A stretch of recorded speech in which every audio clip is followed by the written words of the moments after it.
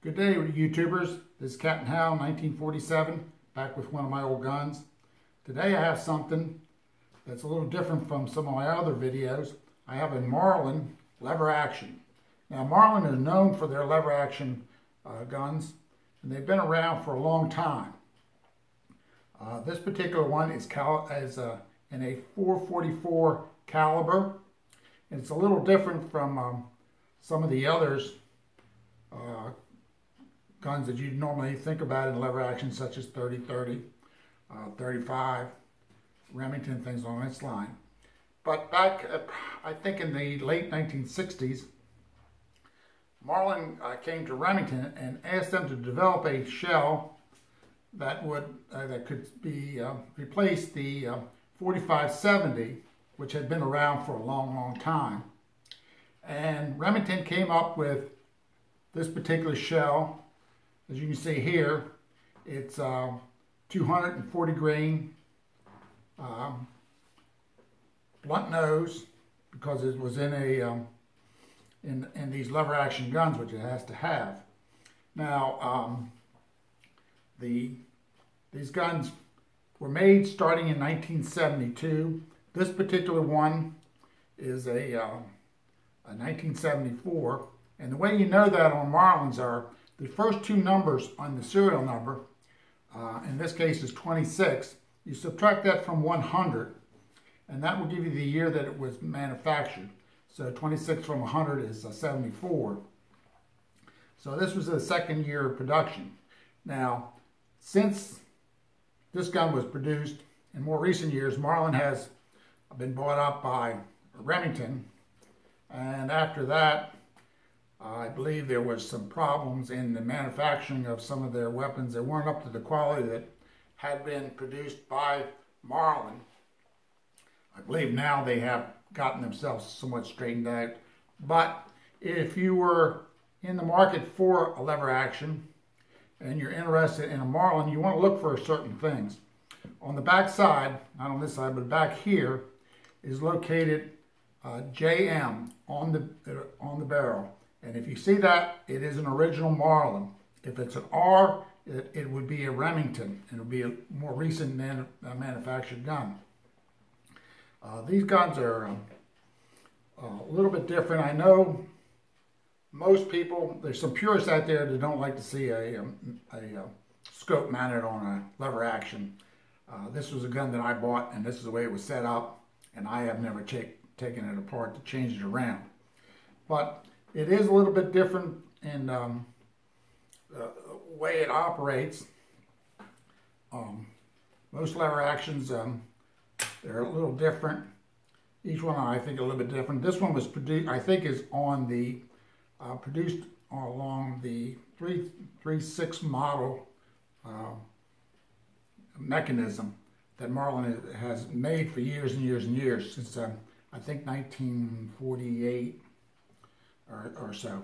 Anyway, these Marlins are kind of one of the things you have to worry. This one does not have a safety that a lot of the newer guns would have.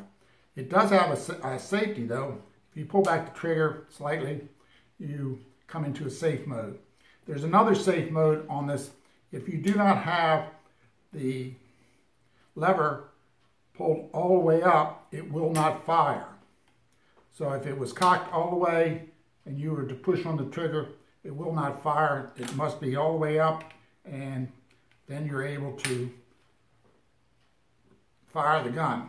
Also, you must have the lever up tight to insert the shells into the magazine. If this is open, this gate will not open at all. So it must be up tight, and then you can insert your gun. It holds, I believe, 5 shells.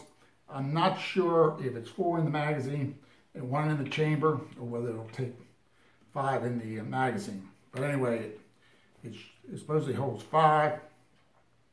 The gun Marlins have a little bit, I think, longer throw than maybe a Winchester, but they're normally very they have a real good reputation for the type of weapons they are. Now, in more recent years, Hornady has come out with a new shell for this particular gun, and that is this pointed nose, but it has a plastic tip on it, so it makes it a safe shell to be put into these particular guns. It's a little bit heavier shell. It's a 265 grain shell. It also has a little bit better ballistics. I believe it's a little bit faster. It has a little bit better range. These guns are basically not something you probably want to shoot more than about 300 yards. I think their most effective range is probably out to a maximum of about 230 to 240 yards.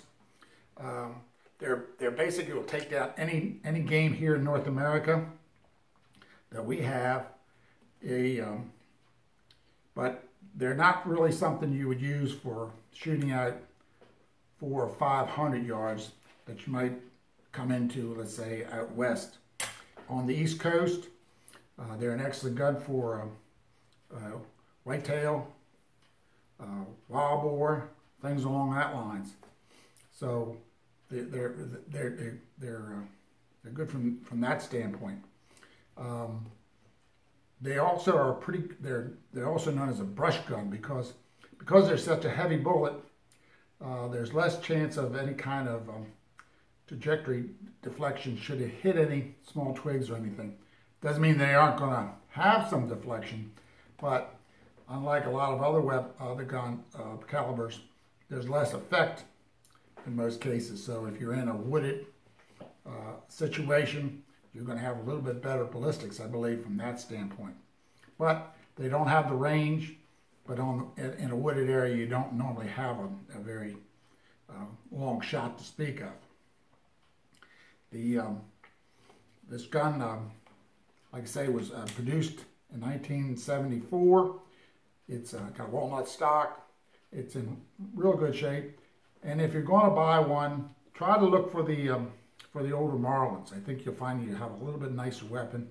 And I believe these guns are running on the used market almost at the cost, or maybe in some cases more, than the new Marlins are in the same caliber.